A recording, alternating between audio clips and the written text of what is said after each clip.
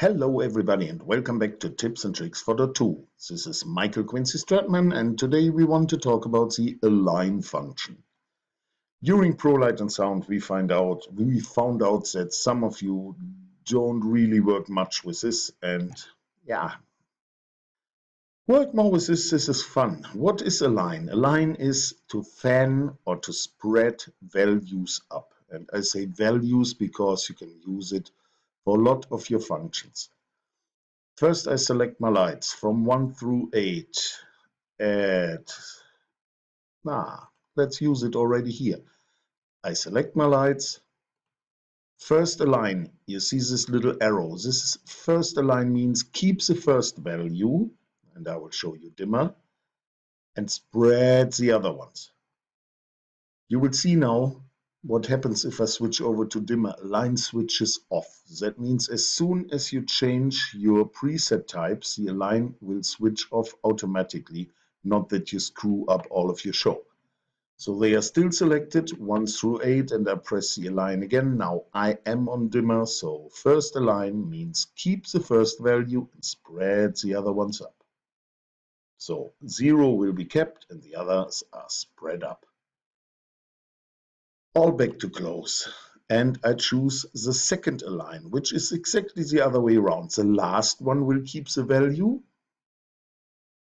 and the others will be spread up. So the other way around. I bring them all back to 50 and now I use the third align around the middle. That means the middle ones keep the value and around that I use it. It's not that spectacular in here. And the last one is our fourth align, keeps the outside ones and spreads the inner ones. Like this. This is, I started with dimmer because it's obvious. You see what happens. I switch over to position and bring the lights a little bit to the front of stage. And now I use the align, maybe it makes them a little bit like this.